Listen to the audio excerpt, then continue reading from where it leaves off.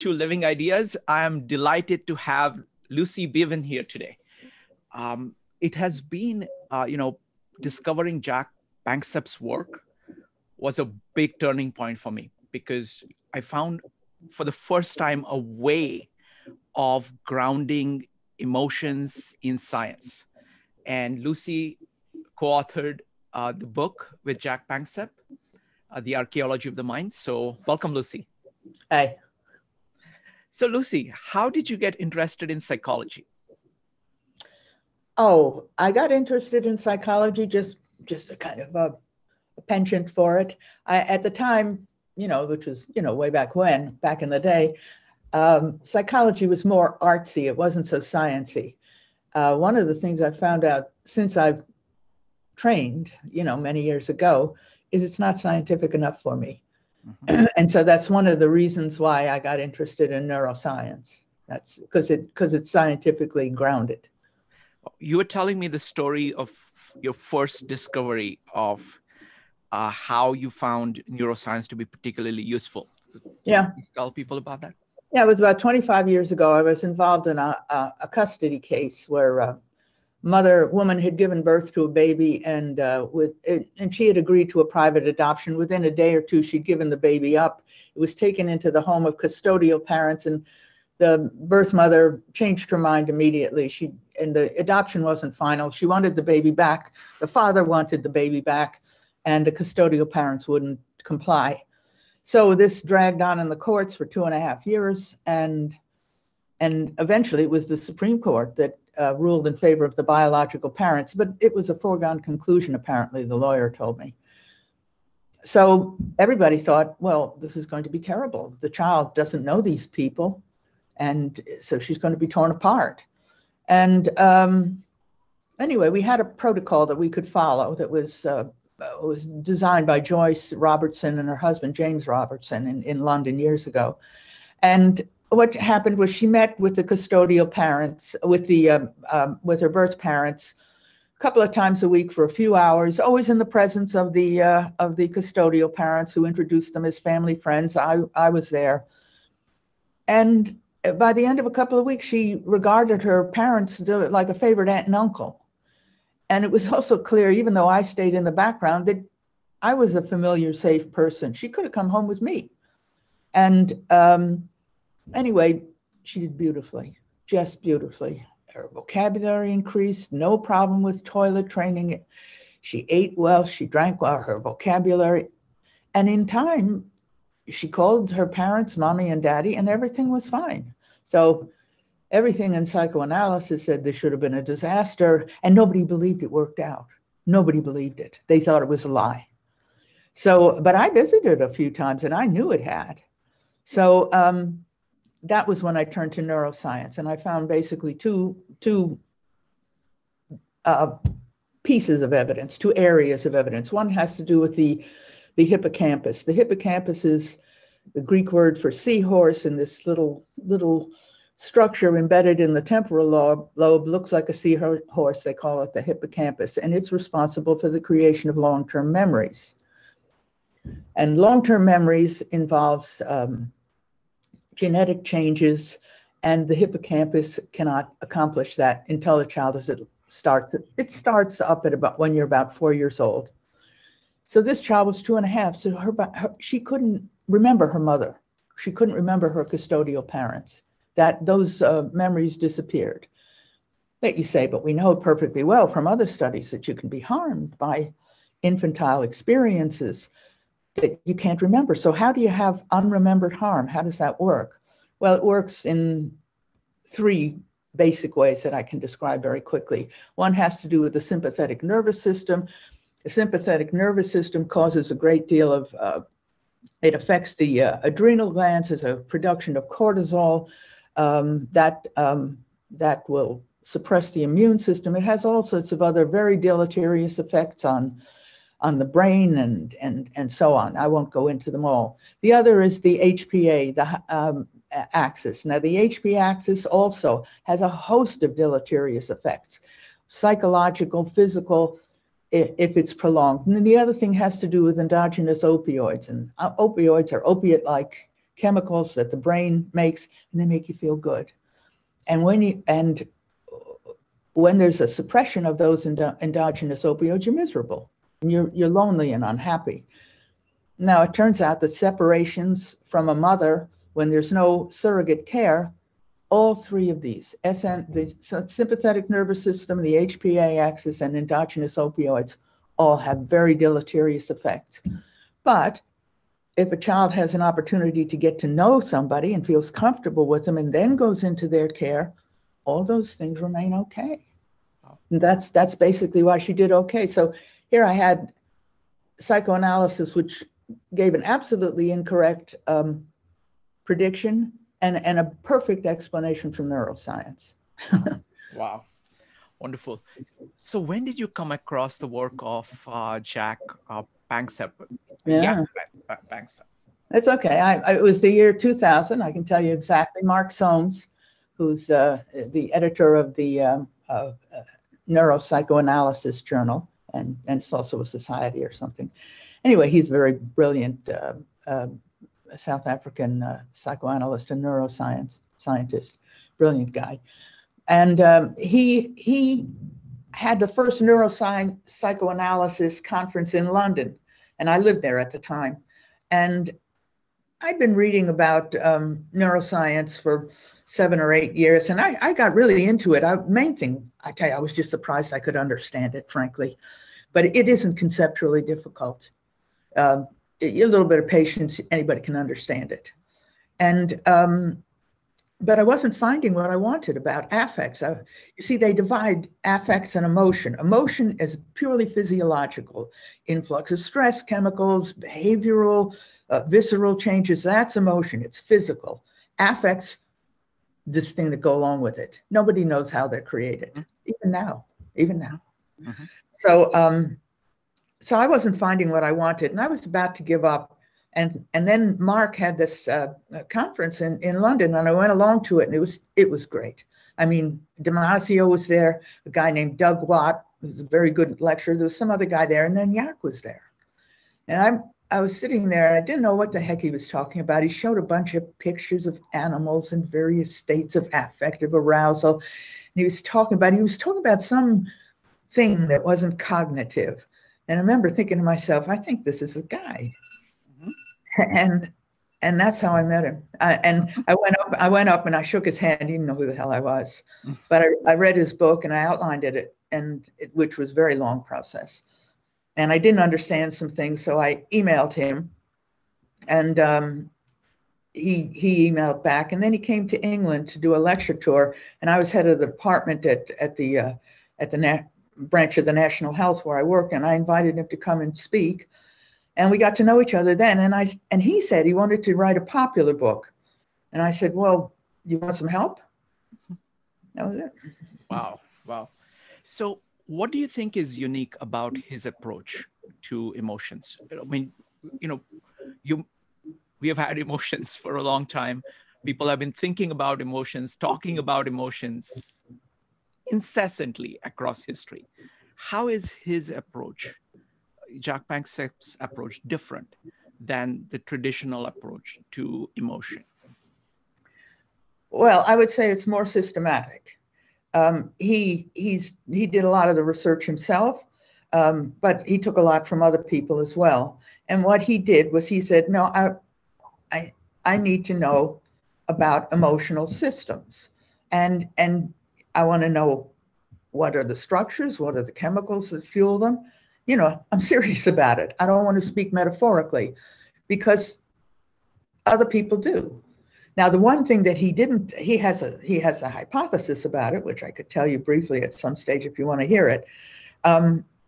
He doesn't know how affects are created. Nobody does, because once you talk about affects, you're in the mind-body problem, because you say, how does this physical lump of flesh between our ears make us feel lonely or happy or curious or anything? How does that happen? And he has a sort of mechanistic idea, but nobody knows if it's right. Sure, we'll come to that at the end, because the way I see it, the reason I was completely blown away by his work is that it is very integrative. First point is that I find that whenever there is a complex problem, if somebody figures out exactly the axis along which to attack it, it sometimes just solves itself. And I think that's one thing that he's done. By choosing to study mammals, he's able to kind of look through all kinds of mammals, leverage all kinds of experimentation, and saying, okay, what is it that is common? What systems, emotional systems are common to all mammals? And the second thing I like about him is that he uses everything. So he uses neuroanatomy, he uses neurochemistry, he uses behavior, he uses affects in whatever way he can measure it. And he tries to kind of correlate all of these things together. So it's a much more stabler conclusions. So what I was thinking of doing is that we will come to affect and his concept of self, but first let's discuss the emotions, because those 7 circuits, because that's really rock solid, I think. Yeah. So what are the emotional systems in mammals? Okay, see if I can remember them all, because I always leave one out. Okay, the one that's the most important, because it plays a part in everything else, is what he calls the seeking system. Mm-hmm. I should just say, just by way of preface, I think you hit on something about Jaak, which is he has had just this incisive kind of intuition. He could just see a common pattern. The reason why he studied animals is because below the level of the neocortex, which is the cognitive perceptual part of the brain, all mammals are virtually the same. Yes. So they're there in everybody, in everything, all mammals, and in a lot of other vertebrates. And he thought also in invertebrates. I don't know about that. I don't know enough to say anything about it. But the seeking system is basically, it's the proactive engagement with the world. And what's interesting about it is that it isn't just a kind of a urge to do things. There's a quality of euphoria, a quality of agency. In other words, I can make this happen. You could say it's the opposite of attachment. The attachment, you want to depend on somebody. This is, you want to do it. Get out of my way. Let me do it. And it's also, very importantly, there's a willingness to take risks. Extremely important part of it, because without risks, none of us would get anything done. So that's the most important one. Let's discuss them in detail, each of them. So the thing that really I found most interesting about the seeking system is that the way he describes is that there is a state, like basically a positive state. Then you see something that you want and it goes down, it becomes negative. And while you're pursuing it, it remains negative. And when you get it, it comes back to the same level. So it's like the wanting is actually making it go down. And then when you don't have it, it is there at a lower level, and that's coming back to the same level. Does that, I mean, that I found very interesting, that it's something that, it's like the Berridge. Are you talking about the Berridge research? Kent Berridge's research? No, I think this is what I got from one of Jack's paper. I don't know which one, but how would you describe the seeking? So the seeking, where would it be involved? I didn't catch that last bit. Where would what kind of pursuits? What kind of activity? Anything you want. If you see a man or a woman, depending on which gender you are, who you're interested in, that. If you're hungry and there's something you want to eat, that. But the thing is that it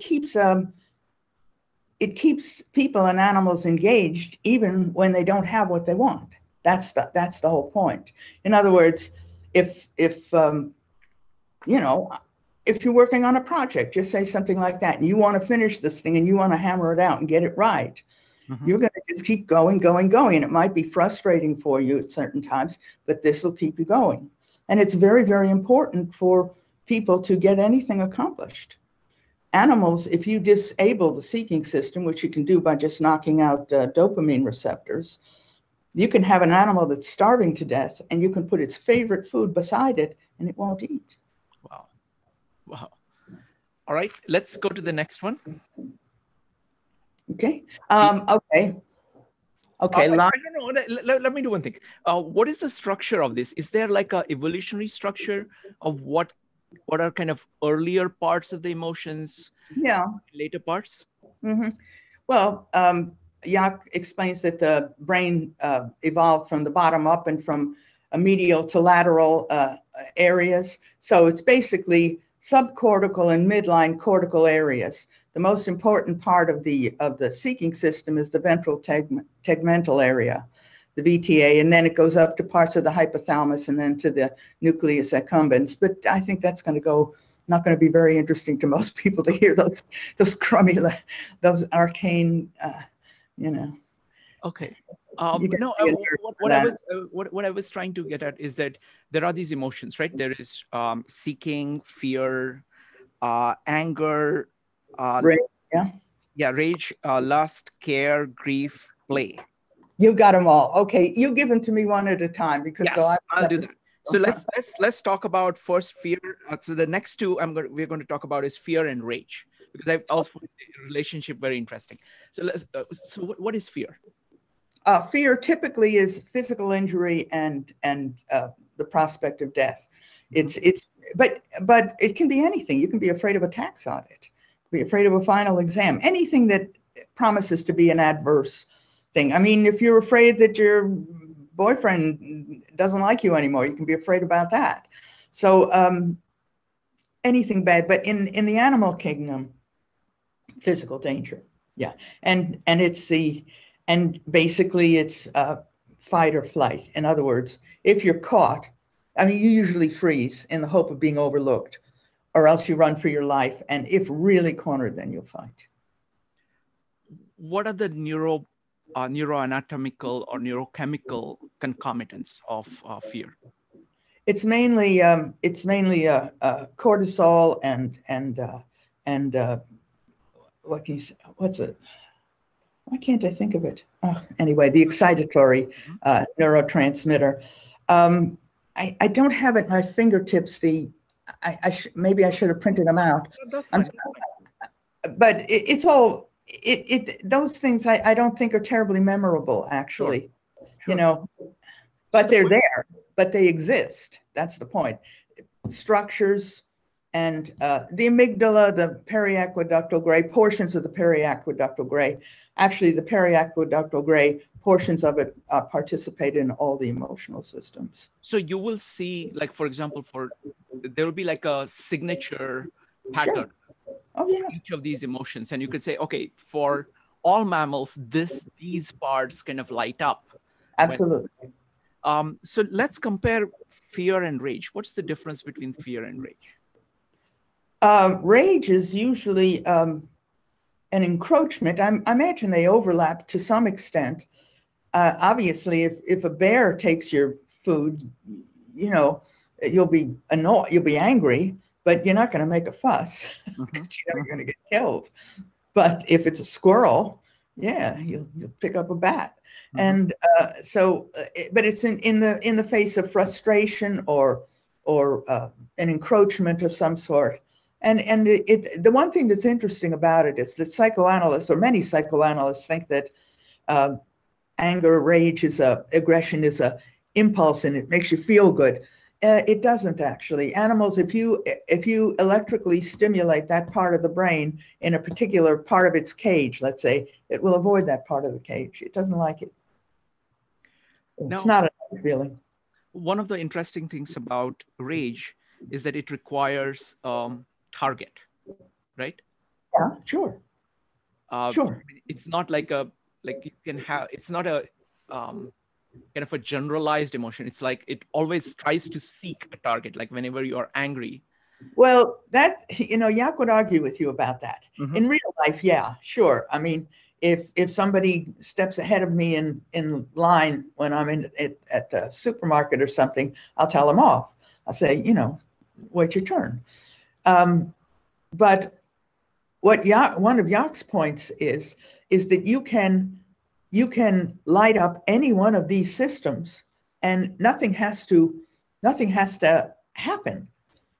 in other words, that those are the famous Walter Hess experiments where he zapped a part of a cat's brain and the cat would go out for an attack, every single time, always for the head, by the way.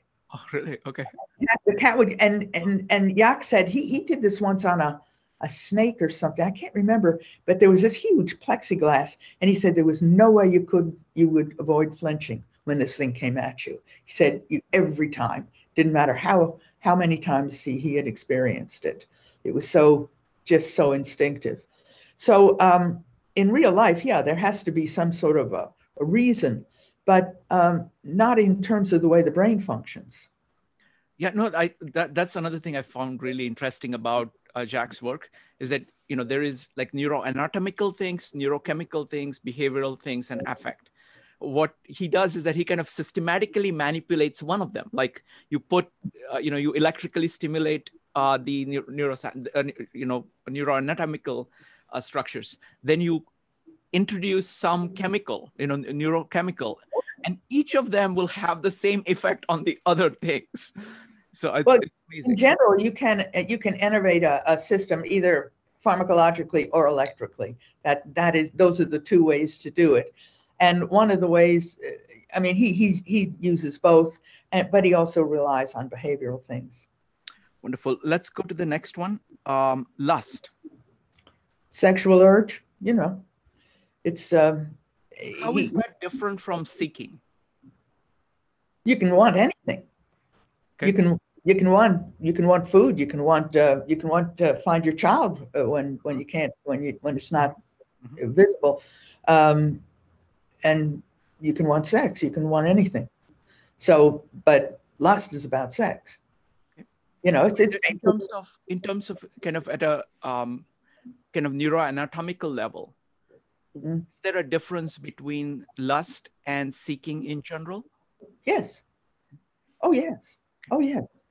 Definitely. Now, seeking will participate in lust. In other words, if you're looking for a partner or looking for a mate, the seeking system will be active, but it will also be active, let's say, when a mother is feathering her nest. It's there with everything. So, but they're definitely different. Yeah. Next one is care. Care is the urge to nurture. It's, of course, typified by maternal love, by maternal ministrations, but it's not limited to mothers, not limited to women. Just think of soldiers on a battlefield who sacrifice for each other. Think about all the care workers in COVID. I mean, if they sacrificed, sometimes some of them sacrificed their lives, but they certainly sacrificed the possibility of getting sick and dying, and particularly in the beginning, and they still did it. So it's a very strong urge. And what's interesting about it is that it's so contrary to survival sometimes. Now, is this something that is that comes in only at the mammalian level? So if you want to take like, let's compare like reptiles to mammals, the seeking circuit, the fear circuit, rage circuit, lust circuit, would it be about the same in reptiles, or would it be different? Or can you talk a little bit about that? Well, in fear and rage are very similar, but let's say the care system doesn't really exist in reptiles, for the simple reason reptiles, lay about a couple of hundred eggs, and you're on your own, pal. Enough of you are going to make it to the sea, and the rest of you are going to be eaten by seagulls, and so they don't have to think about it in terms of just the crass horribleness of evolution and survival of the fittest. Enough of them will survive, whereas mammals and certain other vertebrates like birds and so on are born absolutely helpless, and they would all die without care. So it's part of a mammalian vertebrate part of their inheritance. Yeah. Perfect. So basically, the care is a later kind of development. The care circuit. Okay. Yeah. Next one is grief. Grief is a very interesting one. It has to do, again, it's only with social animals. You wouldn't find it in reptiles. Mhm, You know, a snake doesn't really care. Other than mating, it really doesn't give a damn. You mhm, know, um, but it's something that's very important because it makes newborns attached to the mother, attached to the parents who protect them. mhm. And basically speaking, in your life and in my life, the grief system is sort of double-sided. On the one hand, if you are in the company of the people who love you, the people whom you love, the people who support you, you feel great. You're There are lots of endogenous opioids in your brain. You feel terrific, have a wonderful, joyful sense of belonging. If you're abandoned, if you're betrayed, if you're rejected, if you're defeated, uh, opioid levels plummet and you're miserable. And it's a big source of depression. Now, the place where I actually understood this emotion the best was his example of a kitten, which was like, when kitten is there and its mom leaves, initially the kitten will cry out for the mom for a period of time. But if the mom does not come back, then it basically just curls up, Hmm. trying to conserve energy. And that entire kind of experience, um, I think that captures the kind of grief to me the best. Yes. Well, what he describes is that sort of grief descent into depression. At Mhm. first, the grief is very, very keen, and the urge for to be reunited is extremely powerful. But I think when that doesn't happen, then you get the descent into depression, and that's one of the things that he describes. Yeah. Wonderful. So basically, we have got this, the pair, like care and grief, that come at a mammalian level, and all of it has to do with the um, the crucial importance of the socialness in Social, the social emotions. Yeah. perfect. What he calls Okay, now the emotion I find most interesting is the next one. That's play. What is play. Yeah. Well, play is, I found it very interesting too, because I just didn't expect it, you know. Um, the, Now, they don't really understand too much about the play system, don't really understand the chemistry of it, don't really understand the neuroanatomy of it. But Jaak was convinced that it exists for the following reason. He found that if you kept, let's say, normally rats in laboratory rats begin to play at between the ages of, I think, 17 days and 25 days. That's when they start to play. Now, most animals, if you keep them isolated, they will be depressed and miserable. But rats, laboratory rats in particular, have rather poorly developed care systems. So you can keep them isolated from the time of 15 days to 25 days. And then if you put them after that in the company of another adolescent rat, the one that's been isolated will immediately engage in play, immediately. So it's not something that is learned. So it seems to be instinctive. And he had a whole thing about rats laughing. I'm not sure I bought it ever, but maybe he's right. I don't know. Mhm. Yeah. What is the role of play circuit in human beings? And that isn't entirely clear. Certainly social hierarchies, because what play is it's a friendly, joyful sort of competition. So if two animals are playing, they'll have a great time together. But if one starts to, they usually start to play this way. One jumps on the back of the other one. Finally, one pins the other one briefly, and then they start all over again. So if you and I were bantering back and forth, and let's say, we knew each other really well, and you and I were taking the mickey out of each other. Mhm. Well, if we were just doing it back and forth, and maybe you were doing it a little more to me than I was to you, we'd still be fine. But let's say you're just taking the piss out of me Mhm. over and over, and I don't have any comeback. I Mhm. won't want to do it anymore. Right. Yep. Similarly, when animals are doing those kinds of play things, if one is always pinning the other and the other never gets a chance, they don't want to do it anymore. They walk away. So it's a sort of thing that's very it does establish certain hierarchies. Probably it develops skills. You think of a kitten playing with wool, probably teaches it how to catch mice, better, things like that. But they're not exactly sure. But those things seem to figure in. Wonderful. Now, this is what I learned from Jaak's earlier book.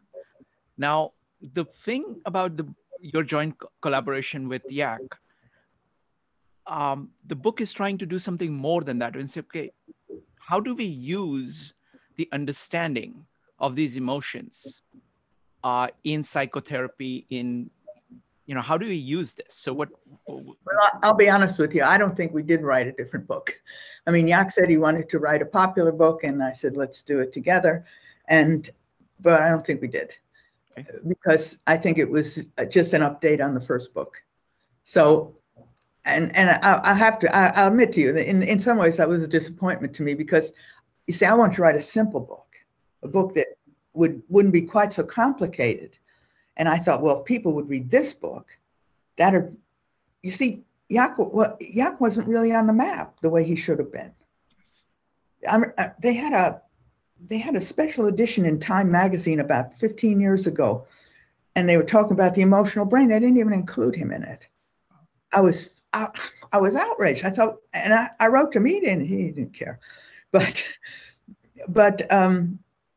it was, he was not a good advertisement for himself. The things were too convoluted and too difficult, and that book is not easy to read. I wanted to write one with him that would be easy to read. Then people could go to the other one. They'd have the outline so that they'd understand all the different permutations that he talked about. But he just couldn't do that. He always got lost in the weeds, and so I kind of gave up. I mean, I wasn't going to argue with him about it. So Lucy, suppose you wanted to apply these ideas. How do you see them as being applicable? How do you see that people can take these deep ideas and understand them in a form where they can actually use it in their life? Well, actually, I've just finished a book that touches on some of that. I mean, it's the book that I've written has been a little bit more the simple book that I'd had in mind to begin with, although I discussed some people other than Jaak. But let me give you a few ways in which his taxonomy of the 7 basic emotional systems. There's 2 kinds of depression. One emanates from the grief system, which is to say when you've been, just what we were saying, when you've been abandoned or rejected or something like that, and you're losing hope that ever you're going to get a reunion, and you descend into depression. Mm-hmm. That's one kind. That's a gnawing, miserable, it's a wound that doesn't heal. The other kind of depression comes from the seeking system. Now, the seeking system gives you this energized urge to achieve, but when it winds down, which is to say when dopamine levels are too low, there's nothing to work for. There's nothing to hope for. It's hard to really decide which kind of depression is worse, because it seems when there's absolutely no hope and you look forward to nothing, you can see just this gray, endless landscape in front of you. Wow, it's horrible. And I've heard people describe that. I've heard both described, and let's face it, almost all of us have felt the grief kind of depression from one time or another. I mean, we've all had hard knocks. But so that's one thing. There's also 2 kinds of anxiety. One emanates from the grief system. When, I don't know if you've ever seen a child that got lost from his mother in a supermarket. Particular kind of scream. Mm-hmm. It's unmistakable. Mm-hmm. It's terror. Abject terror. It's completely different from the fear system. And furthermore, there's every indication, for reasons that I don't have time to tell you, that panic attacks are a manifestation of the grief system. Mm-hmm. Panic attacks are assuaged and made better by antidepressants like imipramine. But if somebody is worried, let's say about surgery, upcoming surgery, imipramine doesn't help. Benzodiazepines help. Valium, something like that. But for somebody who's having panic attack, Valium doesn't help. Mm-hmm. So They respond to different medications. So that's one thing. Another thing that we haven't talked about, this is about Jaak, but Joseph Ledoux, I don't know if you know too much about him. I mean, guy's brilliant. I mean, he's done some of the most brilliant experiments. They blow your mind. And what he's done is he's done a lot of work on fear conditioning. And he describes basically how the brain makes free associations and why they're important for anybody who's doing psychotherapy. In other words, a patient will talk about this and this and this and this and all sorts of different things. And you're thinking, what do these things all have to do with each other? Well, Ledoux explains what happens is that all these different things, again, I'd love to go into the mechanism of it, but I don't have time, and you probably nobody would remember it. Mm-hmm. But all these different things arouse the same emotion. I'll give you an example. Mm-hmm. Say, take a little baby. A little baby is attached to its mother. That's an instinct. Mm-hmm. Likes the way she smells, likes the feel of her hair, likes the texture of her clothing, likes her food, likes the sound of her voice, likes the smell of her perfume, all that kind of thing. Now you could say, what are these things? The tone of voice, texture of hair, clothing, all these, what do they have to do with each other? They're all so different. All associated, all have the same meaning, which is the love of the mother. They all have the same associations. Ledoux describes in very mechanistic terms that anybody can understand how that's created. It's brilliant work. It's wonderful. He also describes why psychotherapeutic cure is never complete. When you have, let's say you fear condition a rat you give it a shock to the foot and you play a auditory tone at the same time. You just need to pair that a couple of times. The rat's scared of the tone for the rest of its life. You can extinguish the fear if you play the tone over and over and over and over many, many times with no shock. After a while, it's okay. But if the rat receives a shock at any time, it will start, even without the tone, it will fear the tone again. If, let's say, you put it in the cage where you conditioned it, it will become afraid again. Let's say it was conditioned, let's say it was trained by some guy who wore a particular aftershave. If somebody else wears that aftershave, it might start again. What that tells you is that the conditioning circuitry, which made the rat afraid of the tone, persists. The other circuitry overrides it, but it doesn't extinguish it, doesn't kill it off. There is some atrophy that occurs over time, but it's not complete as far as we know. So people get better. People get a lot better, but during periods of stress, they can regress. And you shouldn't be disappointed by that as a therapist. So Lucy, I did not know that you were writing a book. Tell me about the book. No, well, I just finished it about 2 weeks ago. Okay. I've only been working on it 6 years. off and on. Please tell us about the book. Well, I started to write it mainly to clarify things for myself. There's 3 schools of thought about the way that affects are created, and they're all very different, and they're all very persuasive. I mean, Ledoux, for example, this brilliant guy, has an idea which I think is totally wrong. I mean, it doesn't matter really. I mean, he's still brilliant, but I just don't think he's right about this. But so I was trying to clarify it for myself, and my husband said that he sort of thought, he said, well, you might have a book there. And I thought, well, and then, so finally I did, but it was mainly, it started as self-help. I'm not entirely sure about it. It's a little bit academic. What is it called? Well, I'm not good at titles. I was thinking of a shortcut to understanding.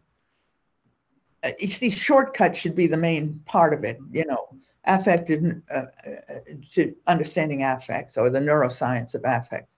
I haven't figured out a title yet. I'm no good. Maybe my daughter will help me. So this is the book that you wanted to write with Jaak. Well, similar. Okay. I wanted to write a book just about him, Mm-hmm. but this book actually Is wider. Okay.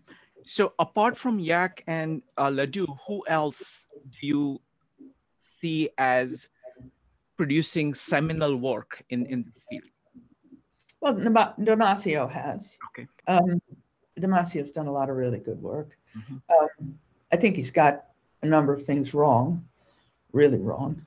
But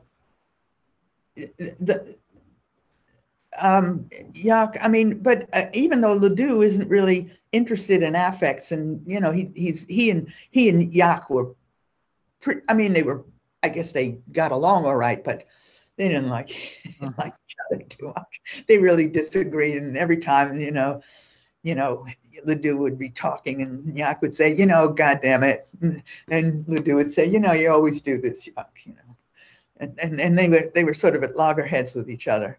And but I mean, I'm sorry, that brilliant work explains so much. I mean, if you want to look into it, it doesn't matter what he thought. I mean, those are brilliant experiments, and they tell you a hell of a lot about the way the mind works.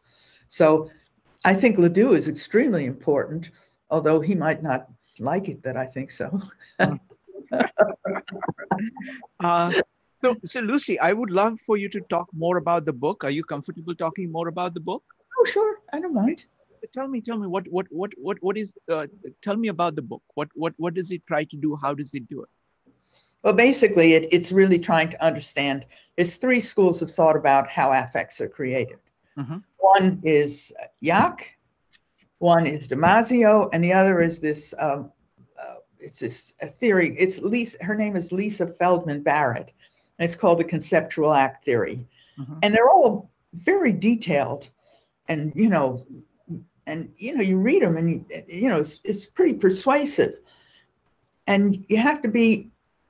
You don't have to be a nerd like me. You have to be one of these people who's just been marinating in this for years and years and years, and has just picked up all kinds of disparate things that you think, oh, wait a minute, I read this. And, because if you just come to it new, you just wouldn't have that. You just need that context. Mm-hmm. So, which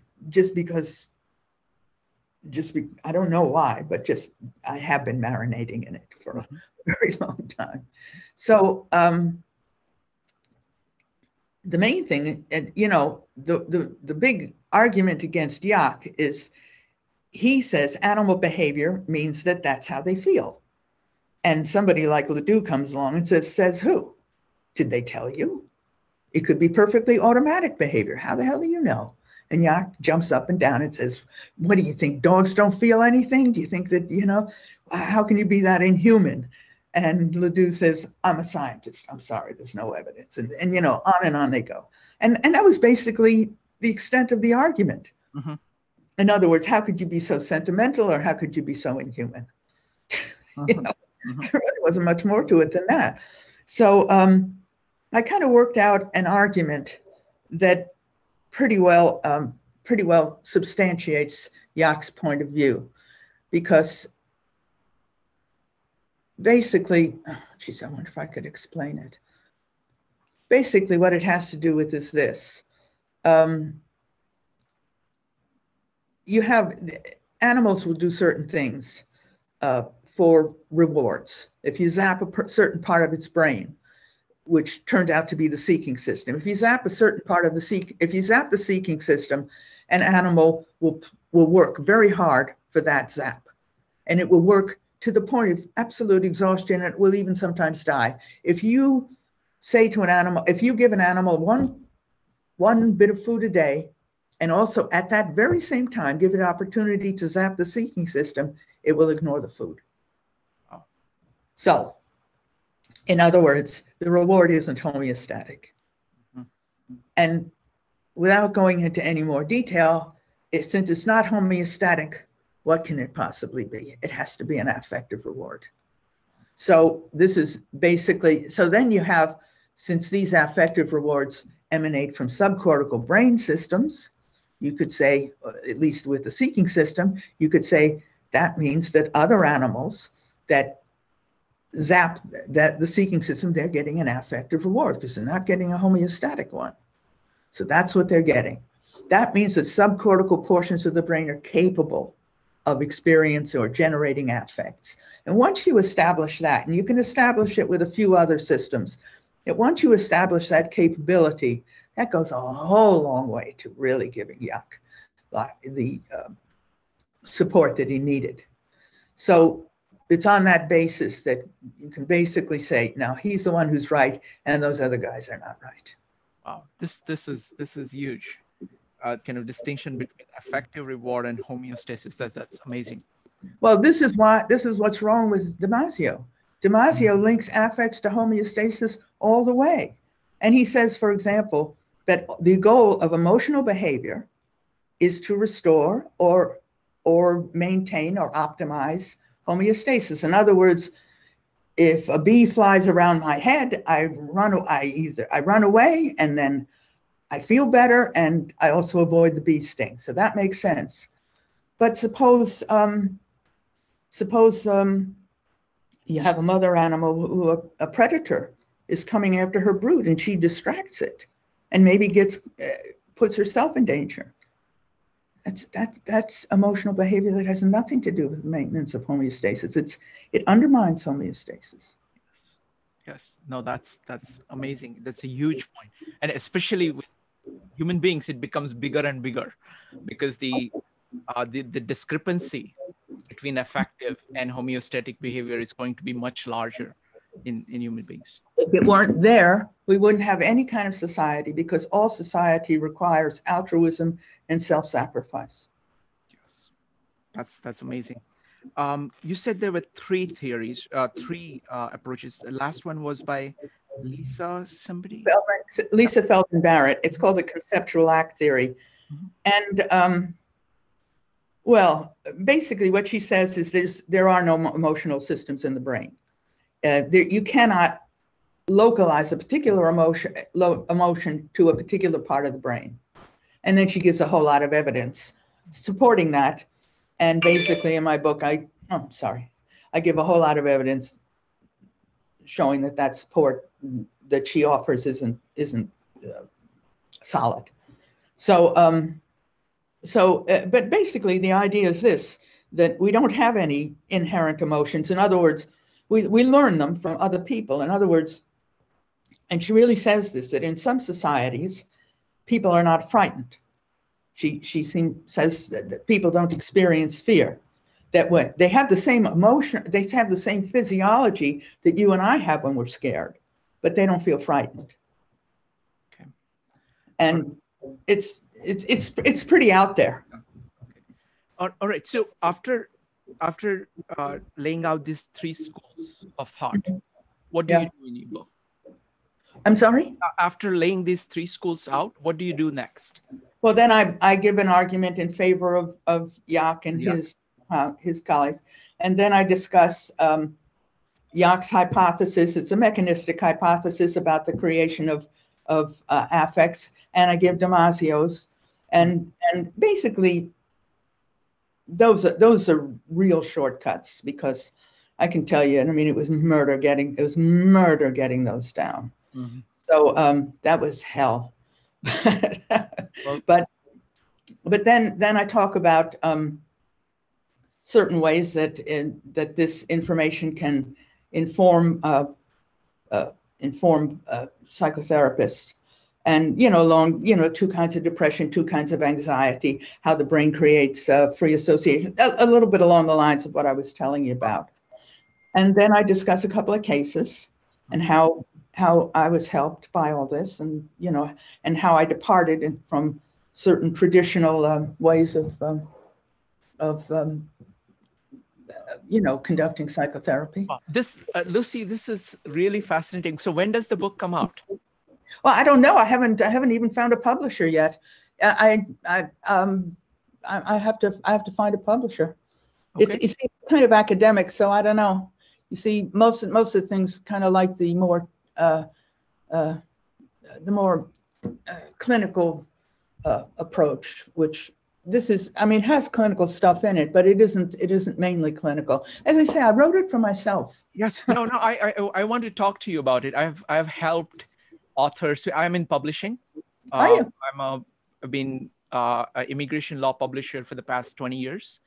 Okay. And I've worked with people in books on philosophy, economics, education, various fields. So Well, maybe you can offer me some advice. Yeah, I'm not absolutely. particularly good on the business end of things. I would love to talk to you. I would love to talk to you. All right. So this is fantastic. It's about an hour. So let's do one thing.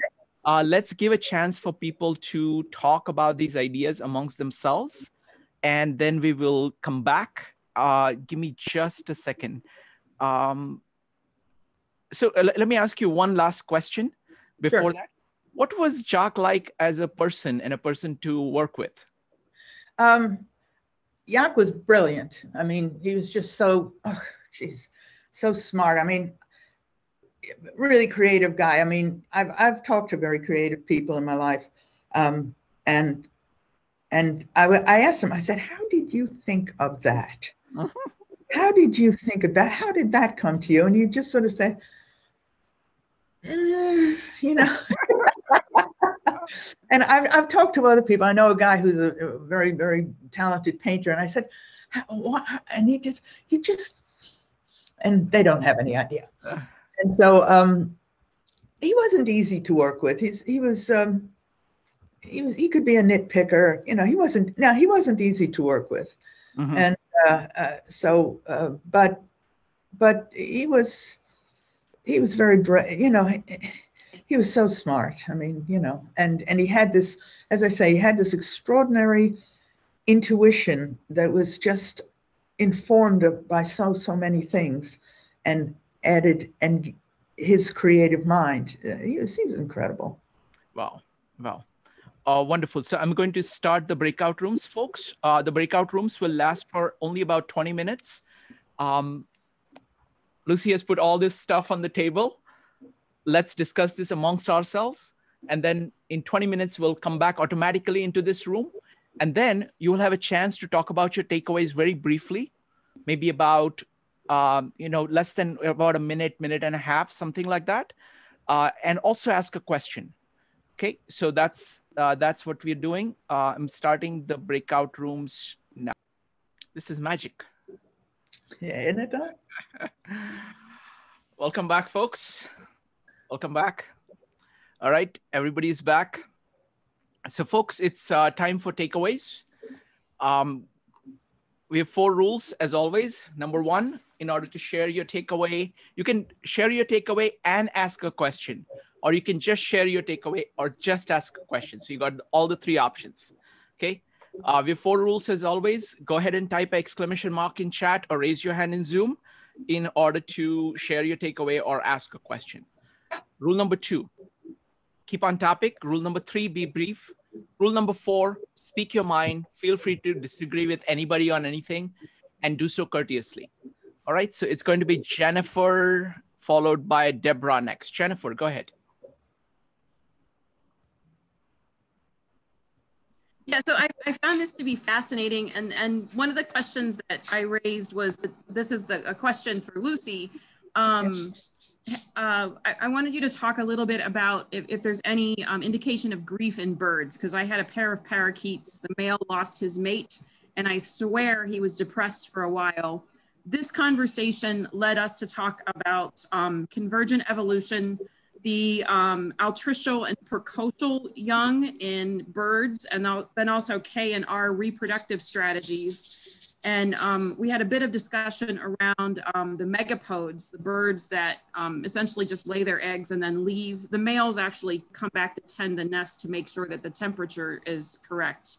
So we had a very lively discussion around birds and those topics. So my question would be, have any studies been done on evidence of grieving in birds? Oh yeah, Jaak did. Okay. Bird chicks, will, if they're separated from their mothers, will cry. And one of the ways that he knew that, let's say that endogenous opioids played a big part, is that if you infuse a little bit of just a tiny bit of an opiate inside the bird's brain, it will stop crying, close its eyes, relax, and go to sleep. So definitely birds have grief systems. Absolutely they do. And I think what you observed in the bird that your bird was absolutely correct. Wonderful. So folks, you can go ahead and what we'll do is that I want to give chance for everybody to share the takeaways and ask questions. So go ahead and give your takeaway and question, and then Lucy will answer, and then we'll go to the next person. Okay. No follow-ups. So that way we can cover, get everybody, as many people in as possible. Next up is going to be Deborah, Kevin, Jyoti, Judith, and Wen. Deborah, go ahead. Okay, so Lucy, so there were two things that you said that actually were kind of like validating for me. So I appreciate that. When you talked about people freezing a lot, I realize that I do that. And people talk about fight or flight a lot. And I'm like, no, I'm just like paralyzed. Like, I don't know what to do. So knowing that that's not that uncommon was kind of nice. Also, what you were saying about panic attacks being like a manifestation of grief, but also the whole thing about like fear conditioning that people can get better. I think that's how you said it, but that it's sort of an incomplete process. Yeah. So like I've experienced that personally with anxiety, where it's like people will say, oh, okay, just keep doing something. Basically just keep exposing yourself and it'll be fine. And they don't understand why if a few times I've done something and something hasn't happened, but if something negative has happened in the past, that I'm still scared of it. So yeah, and knowing that like I can like revert, because I've experienced that too, like that's like basically normal and that there's a biological basis for that. I just appreciate that. Like, I don't know if you would elaborate on that at all, but just, yeah, thank you. Cause that made me feel better about that. Okay. Well, the conditioning experiments, this is just, I mean, they're so simple, and it's a rat. A rat is extremely unintelligent animal, and basically it's exposed to a tone and it's a foot shock, and then if you play the tone over and over and over and over again, it's after a while it doesn't exhibit fear. But human beings are so much more complex, and we have so many more thoughts that are neurally connected to emotional systems, that just simply exposing yourself to a noxious a situation that you find frightening, it doesn't always work. I mean, I know that's what CBT people do, but I've heard a number of situations where it's really not been successful. I'm not sure I'm quite answering your question though. I think that's good. I think Deborah, do you want to follow up? We generally don't do follow-ups, but Deborah, go ahead. I'll make an exception. Oh, just, I mean, I don't know if there's any like advice on this. I'm sure I could look this up myself, but just the idea that like, if you have something negative that has happened to you and just exposing yourself to positive things, realizing, I mean, I don't know that like, it's not really a question. I guess it's more of a comment, realizing that like, it doesn't make it 100% better just because you've had some positive experiences after that, I guess. Yeah, that's true. Yeah. That's true. I one of the things I write about in the book, I treated a little boy who was very phobic about a lot of things. And when he was very little, he'd had a medical intervention, which scared the bejesus out of him. And probably he'd been frightened throughout his childhood, but he was protected enough. But then when he got to be about 9, kids play rougher then, and he just became phobic about everything. But because I knew about the fear system, because I knew I didn't get a chance to talk about it, but it can become sensitized. And because that can happen, I knew what was wrong with him. And I didn't just see fear as in the psychoanalytic way, as just a response to instinctual Oedipal things and stuff like that. So I was able to treat him much more easily. But I think it's important to understand maybe what it is that's frightened you, what it's about, how it's frightened you. But then, yeah, one does have to sort of think about ways to overcome it, ways to deal with it, knowing that it may never be completely cured. But you can, I don't think that's a reason to feel downhearted. I think you can still do something about it. And that's what we do with everything. Thank you, Lucy. Next up is going to be Kevin, Jyoti, Judith, and Wen. Kevin, go ahead. Yes, thank you, Lucy. And actually, I grew up from village, so definitely I experienced those primary emotion from a home-raised animal. play, panic, grief, fear, rage, and seeking love care. My question here, since let's say we got a modern technology or whatever we developed so far, can we communicate with the animal? Can we read their information? We can better for ourselves. For example, 2008 hurricane. Later on, we find animal, they already earlier, they fly, let's see, during the cold days, they're going to fly across the sea. They already noticed that year, the birds fly early. So that's later on we find out that. That's one question could be. And another one is, does animal has normally own community? Can they try to talk to human, let's say, what they know about our world? And furthermore, can a mammal protest for themselves or nature? Thank you. Can mammals what? Protest, let's say I want to save my living environment, you know, or protect my territory. Oh, can they protect? Okay. Yeah, protect, yeah. Well, protest or even further. Oh, okay. Okay, thank you. You asked a lot of questions that I'm really not qualified to answer. I've just focused so much on just, trying to, the only thing I've been able to figure out is that affects emanate from non-cognitive parts of the brain, largely from in and around the brainstem. Now you're talking about instinctual behavior like migration and so on. I just don't know about it. I just don't know about it. That's fine, Lucy. Qualified. You'd have to ask somebody who knows about that stuff. I just don't. I'm sorry. Thank you. Next up is going to be Jyoti, Judith, and Wenwen. If anybody else wants to share the takeaways and questions, go ahead and type exclamation mark. Jyoti, go ahead. Yeah, we were very fortunate to have Lucy in our breakout room. So most of my questions did get answered, and I felt very normal. Thank you, Lucy, for validating my feelings. Will you do the same for me, please? I sure will. You've done a great job. And that you got the best compliment in the world from me. You really did. But my one question that was left before you were pulled away was, does the lust and greed overlap?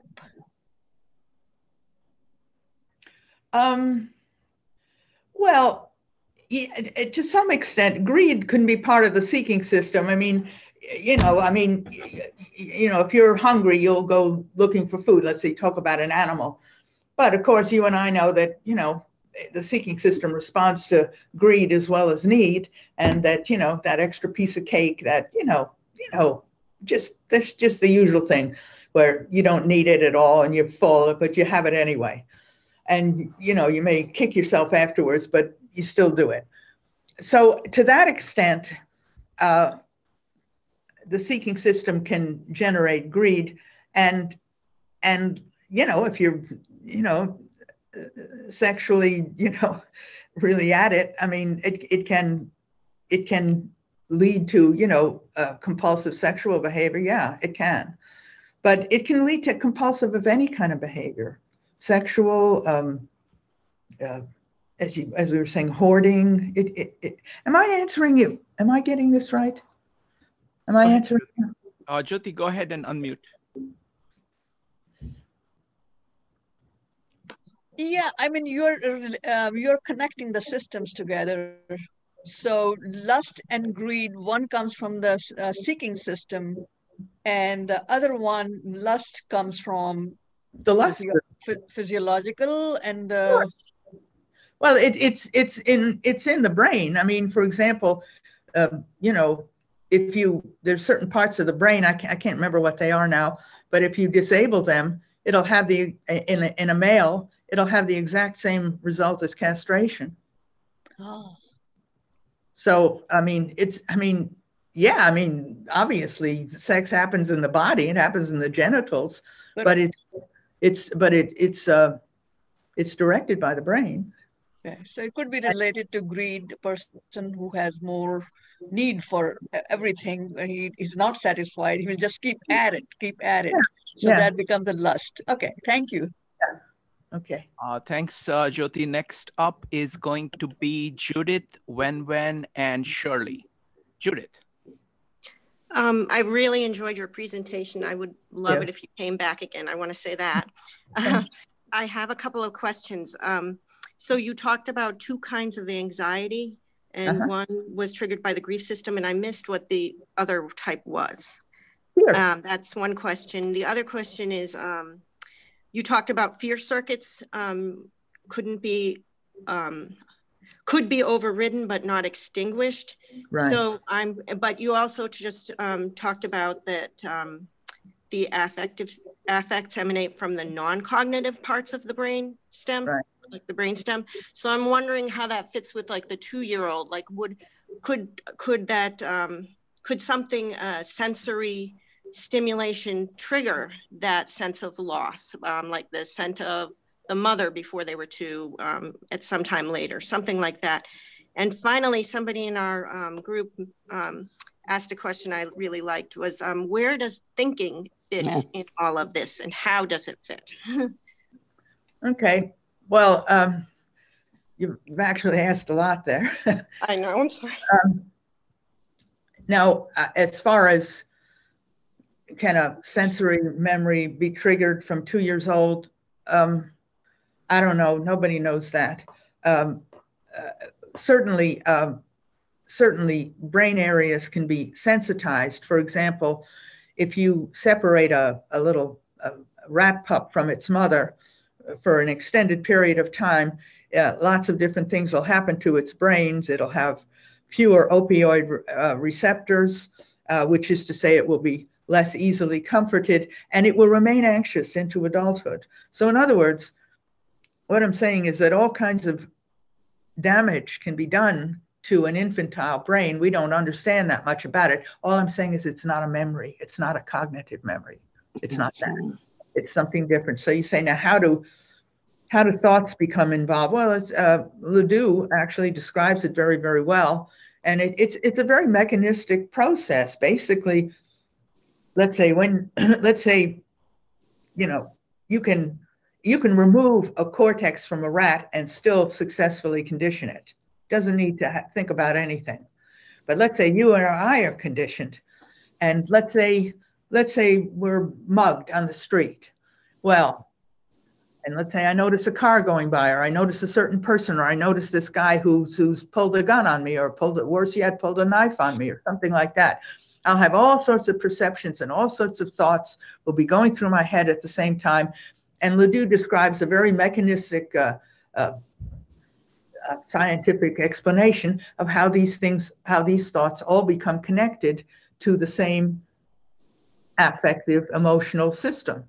So that's how thoughts get involved in it. It's basically you have a whole bunch of thoughts, a whole bunch of ideas, and they all have the same emotional meaning, or a very similar emotional meaning. And that's how they get connected. I don't know. Does that answer you? Yes, thank you. And what's the other type of anxiety besides grief? One is from grief, which is, basically I'm all alone. Oh my God, what do I do now? And the other one is just fear. You're afraid of something. You're afraid of something bad will happen to you. You'll be hurt. You'll be audited. Thank you. Next up is going to be Wen, followed by Shirley. Wen. Hi, I have a question about, you said that about the localizing the emotions, which is it's in the amygdala area. But amygdala seems to be a very small, little tiny, look like tiny beans. It's such a small area. Do you have more specific mapping of different emotions? Because you have all different desire, greed and fears, and all these different emotions inside the amygdala area. And how do you stimulate or prohibit certain emotion if you are going to use this, Well, the amygdala has got to be kind of rock star status as a result of Ledoux's experiments. And what Ledoux found out was that the amygdala plays an absolutely essential role in fear conditioning. And he describes it in a way that is extremely elegant. And those are the experiments that absolutely made his career. I mean, he's done other great experiments too, but these are really special. So the amygdala became known kind of as the center of emotion, which it isn't. It certainly participates in many emotions, fear being the main one. But if you want to talk about an emotional hub, it's probably the periaqueductal gray, which is located in the upper brainstem, and it has its neurons are arranged in columns, and each a number of columns correspond to emotional systems. So if you want to talk about an emotional hub, it would be the periaqueductal gray. However, one of the things that Jaak mapped out, and one of the things that is just so great about his work, is that he described that you have these 7 emotional systems. They are located, all of them have roots in the periaqueductal gray, but they concern other brain areas higher up, which he called, they're in the upper brainstem, and they're also in the limbic area, which is sort of between the cortex and the brainstem, and also in medial areas of the cortex. Those are the parts of the brain that developed first. And he maps them out. So you can see the amygdala is certainly very important, but it's not the only one. And the idea that the amygdala is somehow the emotional center, I don't know, it just kind of got into pop culture or something. Thank you. Next up is going to be Shirley. Shirley, go ahead. Okay, I want to thank both of you. It was very enlightening, and I wish you good luck on your book. You already answered my question on thinking. That was my question. But I wanted to know, did you ever hear of Solonsky, who was a neuroscientist and a primatologist, I believe? And he wrote the book Behave. Sapolsky, right? Yes, thank you for that. Yeah, Sapolsky. I wanted to know if you were aware of him or not, and what you thought of him. I think you're on mute, Lucy. No, I do know him. I read that book a few years ago. Yeah. And I've listened to a lot of his podcasts. I mean, I love that guy. Yeah. Oh, sense of humor. Yeah, and he's a little terrifying to look at, but you know, but yeah, he's not a fashion plate, but no, he's brilliant. He's a brilliant guy, and no, I love him. What were you wanting to ask about him?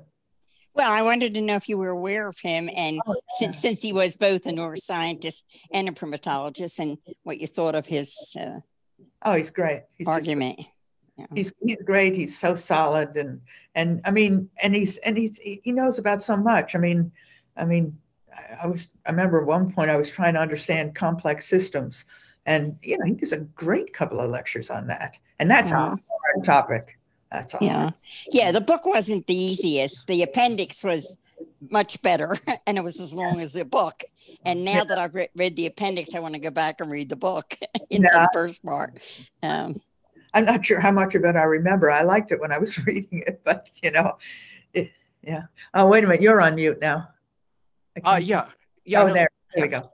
Yeah. All right. Thank you. Thanks. Pleasure. All right. So I'm going to ask one topic about one topic that we kept aside. Okay. And about the concept of self that both Jaak have and Damasio. So what do you think about that? Well, Damasio and Jaak both feel that if you have an emotion, there's got to be somebody who has it. If you have an affect, it's got to be somebody who has it. So they have